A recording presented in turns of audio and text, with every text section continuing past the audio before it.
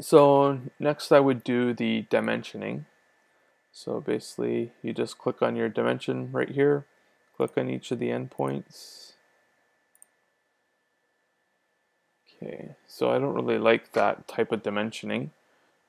It's up to you what you prefer or what they're going to want, but you can do that in here, dimensions. So endpoints slash dot.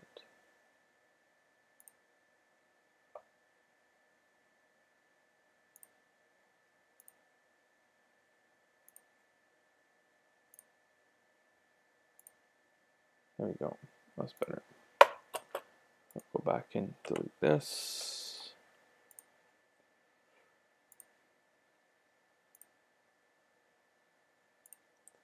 So, and then there's also a few different things you can do with your dimensioning to play around with if you want to. You can make them dimension outside, you can make it centered, update dimension. So if you're making a change, you can always just do that. Select all dimensions, update all dimensions. So now you can see what your changes do. It's in the line. Also units, I'm usually in 1 decimal place. So there, everything changed to the 1 decimal place. So I know that we usually have to do our dimensions in feet. So basically what I would do, you know, if you start in meters, or I measure in meters and then convert to feet, basically what you can do is go up here to your window, model info, and in your units here, you can change it to feet now. And these automatically just update to feet. So you don't have to worry about, even if you started dimensioning already, it doesn't matter, they will automatically update for you.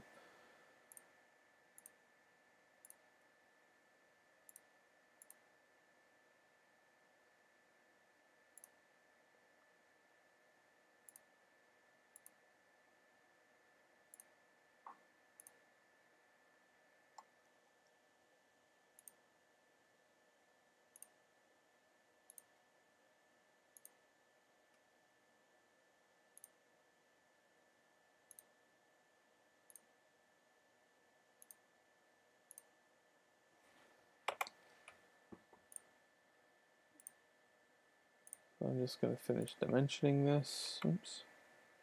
Again, if you select something that you didn't want, just hit escape. There we go. I'm just using the wheel key on my mouse to zoom in and out when I'm doing this. And again, to get back to kind of your view of where you're going to print, it's going to be this. Now this looks a little bit muddled in here. You can do a right click, text position outside the end, so you can see that brings us out. And then this one, I think I will take this and put it outside the start, just so you can kind of see. Might make it a little bit easier to read. Hopefully it's not confusing. I know sometimes when we get with dimension, it can be a little bit too much and maybe confusing, but excuse me. Now to dimension your exposures, you're going to need to, it won't let you just take this. It wants to snap to something, so it's either going to snap to this, which is not really your dimension. So as you can see it won't just let you snap to somewhere in there. So basically what you do is you have to draw a line from the two. So you can see you draw a line there, line from this exposure, perpendicular. There we go. Same thing here.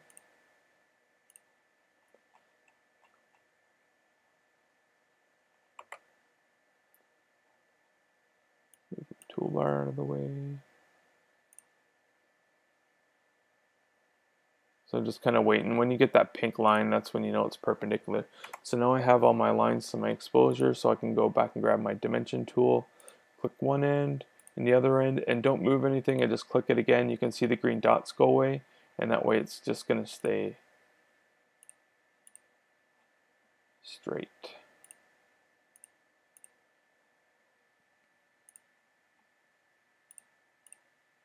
Okay, So now you just need to go back, and with your select tool you can see that it's selecting the line and not the dimension.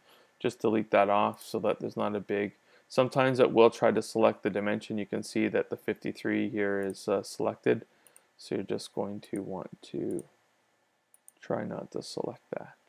Sometimes it can be a bit finicky that way.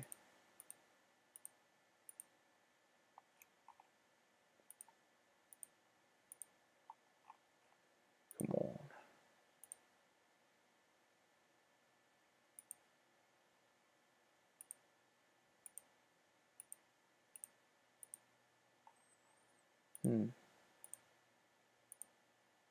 There we go. Yeah, sometimes it's a bit of a pain, that one.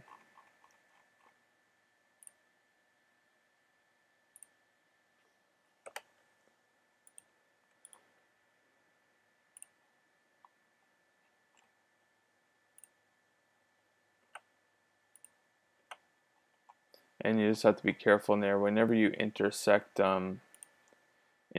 another line, it chops the line up. So we drew this line across here, and it actually chops it up into 3 segments because we're crossing this line and this line. So it's 1, 2, and 3. Okay. So there we go. We have everything dimensions now. Now you're going to want to add your text next. There's 2 ways you can do this. See how it has a little arrow key, so you grab it from your toolbar here. If there's not enough room and you need the leader line, then you can see the blue dot here. That's where your arrow is going to drop. So you click once, and then you come out here, and then you can type in your information. One story, combustible, residential. Same thing. It's pretty much the same thing all around. So same thing, grab your guy here. Oops. There. Okay. And if you were to put this way over here, this is where you kind of why you got to do your lettering last. It might change the position. See how everything kind of changed a bit because you put the text way over here. If you're drawing anything outside of kind of where it was thinking everything is, then it's going to reposition everything. So you just want to be careful about that. That's all. That's why you want to do your lettering last. Now the other way you can do it too is if you don't want to use the leader line and you have enough room inside your blue, the building area that you want to put in, you can always just drop it like that and hit paste, and that way you don't get any leader lines. And you just use your select tool, select it, and then M for move, and you can always just move it inside if you didn't want to use the leader lines. And again, the road name is Henry Street.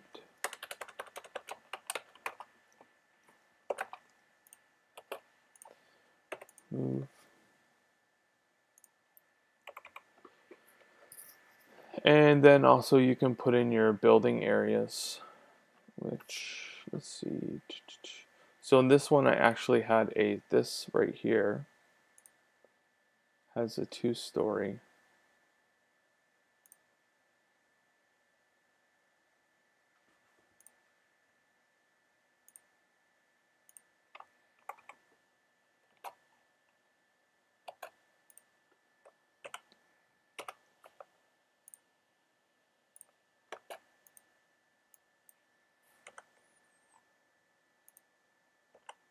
Okay, so this section right here was a 2-story. You can see the blue went away just from me deleting something in there. To get it back, you can easily just draw another line and it'll come back as long as that area is closed off. So this here is a 2-story. This here is a 1-story area. So basically what I am going to do here, this, and say 2-story. And this is the risk, so I'm just going to put the what is in here.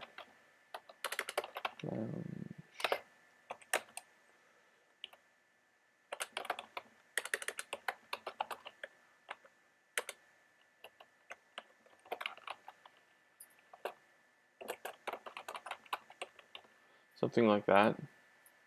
And then here, just put here 1 story.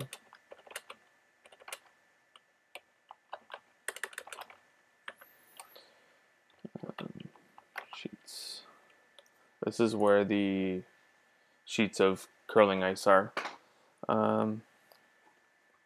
And then you also want to make sure you put in your areas. So again, this is where I'm going to say where you want to be careful to make sure that you're at your zoom all.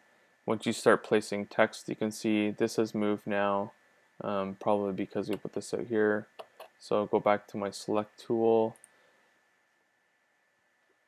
grab that and move it back into place. There's some stuff that we have to put in here in the building, so once you do that too, that's going to move as well. So let's see, I'm going to go here, building areas, ground floor. Oh yes, I have it in meters, so I'm just going to do it in meters for now, but it should be in square feet. And total building, there's no basement, so it should be actually square meters, but I didn't convert it yet because I didn't have to actually do a sketch for this one. So this should be in square feet. This should match everything in your BVS. And the other things that you have to do is do the story height. So this is one section is a 2-story, which equals, I'm just going to say it is 16 feet. So whatever your height is, and that's supposed to go to the top left corner of your building. So this is the 2-story section. And then there is another 1-story section, and this also equals 16 feet. So spacebar to move, M to move, and you can see the drawing's already repositioned. It can be kind of a pain, but we will move this back to here. Okay. And what other information do we need? We need the roof construction, which is wood joists, and the wall construction, which is concrete block. So the wood joists goes up in the top right, the roof construction, the building here. This is also wood joists, and then your concrete block.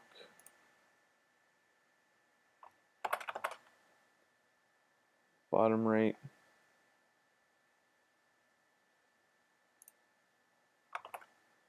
and the bottom right. Delete these off. Let's hit this again. Okay, so it's looking pretty good. We got the street name, we got the story height, this and the height of the building, the number of stories, height of the building. We have the roof construction, the wall construction on the right hand side. Lower right, we have our exposures, we have our road, and one last thing here, I would just label this as parking lot. And that's kind of a rough way to do your sketch. That's kind of gives you an idea. There might be some individual things where you might need a little bit more, a little bit less. Now to export this, you're going to come up here and go to File, Export 2D Graphic. And again, you're just going to, export it by however you're keeping your files. Export.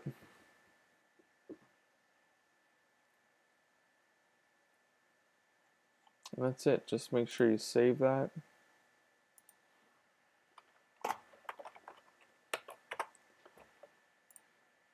Because that way, if you save it like this, then if there's any changes that need to be made, you can come back and change it.